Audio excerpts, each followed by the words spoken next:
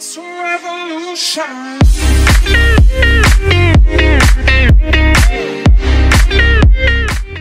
Hey, what's up guys, it's Slime103 here, and today we're in the realm of Hammer World Editor / SDK, which stands for Software Developer Kit. And today I'm gonna show you guys the first map that I ever created. And the sole purpose of this map was for me to familiarize myself with the program, you know, learn all the basics, learn how to do the CSGO map creator thing, you know. Also, if you notice, the quality is not as good as usual. OBS is being a pain to use. Who knew a Core i7 hyper-threaded could not, a quad-core by the way, could not load OBS at 60 frames per second. Whatever, you know, hashtag life of a YouTuber. So let's get into it. The purpose of this video is, you know, to hopefully inspire you guys to get more CSGO hide-and-seek map creators. But right here we have our meme box, or as I like to call it, the meme room. This is my first ever creation, and it is literally just a box. Yes, not very exciting at all, but you know, it is what it is. The meme room has been born, guys. So if you don't know how CSGO maps are made, it's actually really simple. It's not very extraordinary or anything like that. Oh, I just realized this texture's off. Whatever. As I was saying, basically the way a map is made, it's made by brushes, props, and models, and lights, and some, what else is there? Some displacement. Basically it's just brushes and props and models, to be honest. And yeah, so there's literally just walls. Oops. Just walls. Those are your brushes, and then we have props and models. These are these objects, and then I have done some advanced technique right here. This is called slant. This is called a slant, yeah. And it's literally a block, but it has a slant on it. It's extremely advanced, guys. You should be so proud of me. Over here we have a chicken, but it looks like a weird little untextured thing from Minecraft Alpha. And so we got a toaster, you know, it looks good. And of course you gotta texture everything, make it all look pretty. We got Marvin down here, looking good, Marvin. And you gotta add lights to make sure you can see, or if you don't want them to see, then don't add lights. This is a buy zone, by the way. That's what this trigger is. And then we have cube maps. These add reflections to your map. And of course we have spawn points for your terrorists and your counter terrorists. Now this map has 2 secrets. I wonder where they could be. And we have an E room right here. And this is our skybox, and this is the actual skybox with our sky camera. That's what this little thing is. And we have our, you know, these are what's going to generate as the outside of the map. And this is Steve. He's also looking fine today. And of course, it wouldn't be my map without a signature lamp. And it's got a sun in it, which is the sun of the entire world. And I've got a light so you can see. You know, pretty simple. It's not amazing. This is literally just 2 blocks. It took me like 20 seconds to do this. It took me about 4 hours to make this box though. This is my first creation after all, so obviously I've gotten better. I was just a beginner at that point. I still pretty much am. Yoba HD helped me a lot with making the E room. And yeah, so let's let's show you guys what it looks like. Press Shift Z, it makes it small or big. And then over here we got our selector tools. Or this is the selector tool. Got our block tool. I got our texture tool, and we got actually I don't know what these tools are still. And then we got our slant tool, and then some advanced geometry tools, and like a prop tool, some more stuff that I haven't needed to use yet. Yeah, so over here we have our, what is this? I believe this is the x-axis.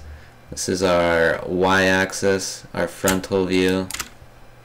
This is our side view. And then this is our z-axis. This is a top-down view. And as you can see, it's exactly what we're seeing right here in this quadrant.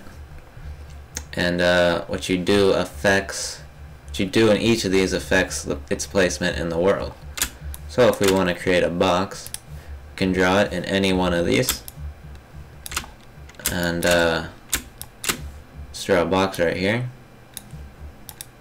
Wait, that's the correct texture. And as you can see, it looks like this from the top-down view. Obviously from the frontal view, it's a little bit big. So let's make it more box-like. And from the side view, we get another perspective. And if you want even better view, you can make it big like this. And once you have it how you like it, you just press enter. You know, pretty simple. Here we go. Pills here. We've got pills. Nice. So you switch over to the selector tool. Now you can move it all around and move it all in 3 dimensions, etc. Pretty simple. You want to make it slanty, you just make it slanty, and then boom. You know, it's not anything super extraordinary.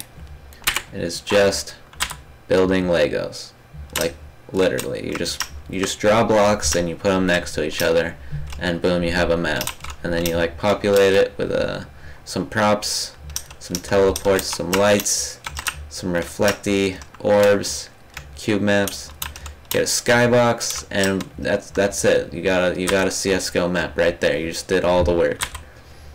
Now for bigger maps, it's obviously gonna take a longer amount of time, but essentially it's pretty easy, and it's just time consuming. That's really it. But I might post some tutorials on this. I don't really know yet, because a lot of the tutorials are outdated, but there are still some pretty useful ones out there.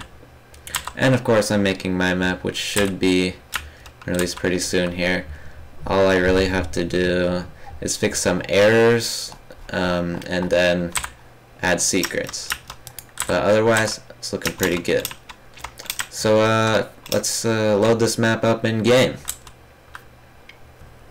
Alrighty guys, we are now in game on the map. Looking pretty good. You know, this is not aligned. This is super vexing. Anyways, as you can see, it just looks like a regular CS:GO map. You know, and by the way, breakable windows, fancy.